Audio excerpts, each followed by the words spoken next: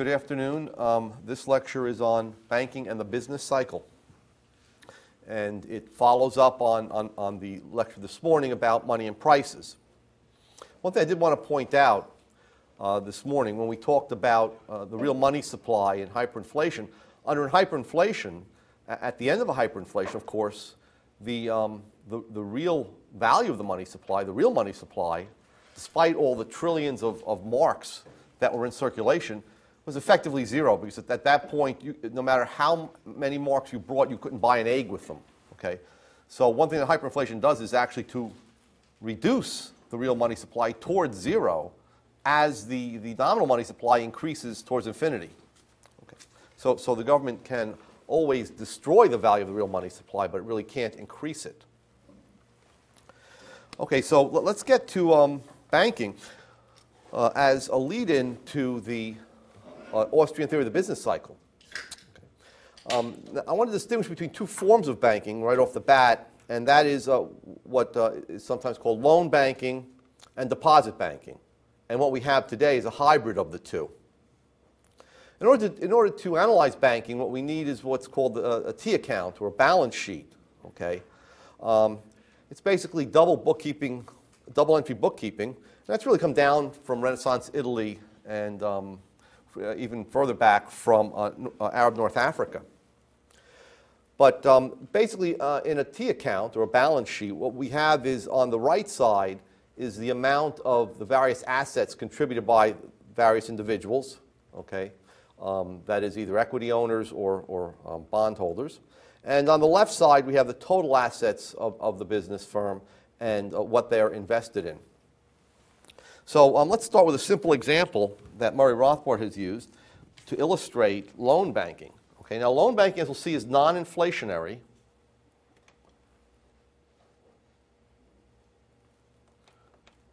Okay. If someone wants to start a bank, they take $10,000 of their own funds, and that appears on the right side as equity. And immediately then, they have assets on the left side of $10,000. Okay. Now, what they've done is they've diverted cash from other uses and have begun this bank. So there's been no addition to the money supply. That's a key point. Okay. Once that bank has been started, begins operations. Okay. A loan is made, let's say, for $9,000 in exchange of present money. Let's say there's a 10% interest rate. So the loan is made from the Rothbard Bank to an individual named Joe.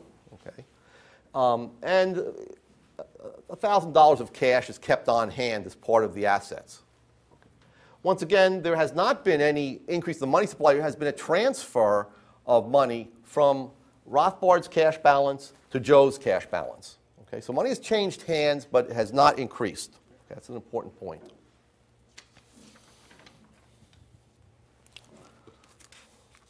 Now, this loan bank can certainly issue stock and broaden its or increase its equity. But let me mention that when the loan is paid back, the $9,900, that is $9,000 in principal, $900 in interest, again, the money supply changes hands, is transferred from one cash balance to the other, but there is no change in its total amount. Now, if this bank, quote, goes public, this equity bank, it issues stocks, and you have then on the right side equity owned by shareholders, and let's say the bank expands to $100,000 of equity.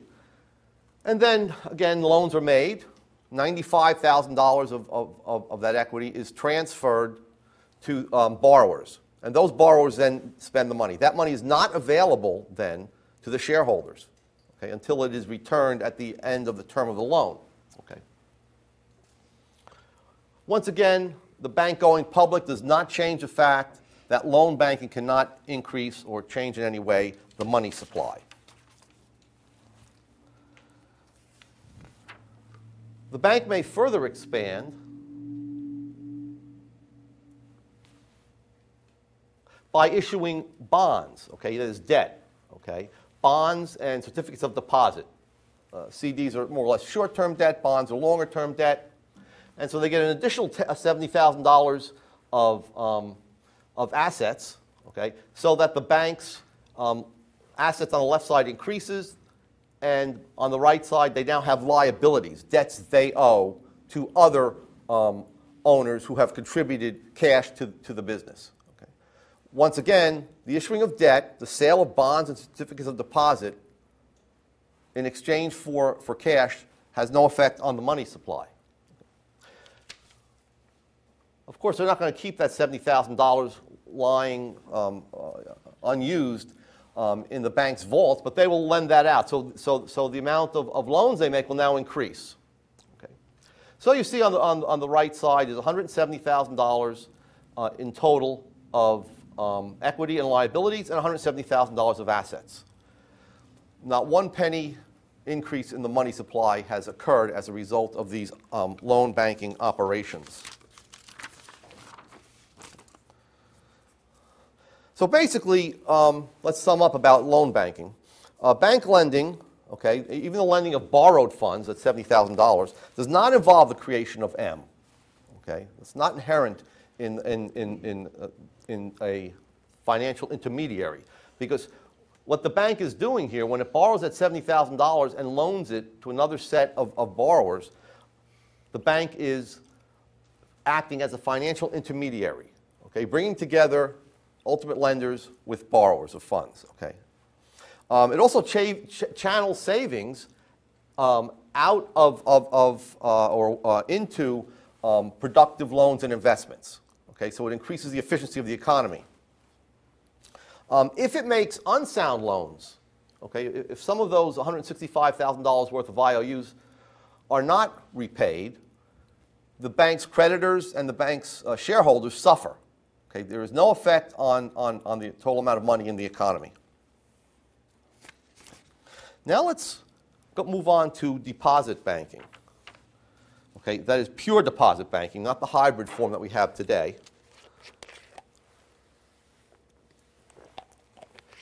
And deposit banking arose, at least in the English-speaking world, in the 16th century, when goldsmiths began to rent out their vaults, their safes, their deposit boxes for the safekeeping of gold and silver that people brought to them. Basically, what a depositor in a warehouse does, okay, under deposit banking, is to put on deposit or in trust, okay, some form of property, wheat, furniture, clothing, furs, or money. Okay? In exchange, the depositor receives a warehouse receipt, okay, which entitles them to come in and claim the property, their property, at any moment in time. Okay? That is on demand. So they can redeem it instantaneously.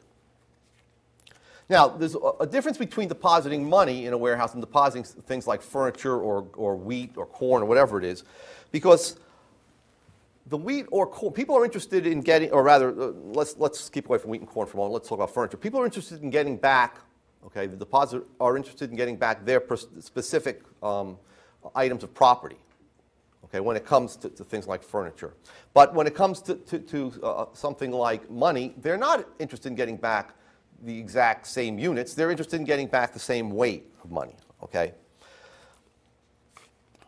And secondly, with other commodities, they tend to be used. So eventually they're going to be withdrawn. Okay, so even if it is wheat or it's furniture, eventually that will be removed from the warehouse at some point in time. However, money can perform its job as a medium of exchange by remaining on deposit and having the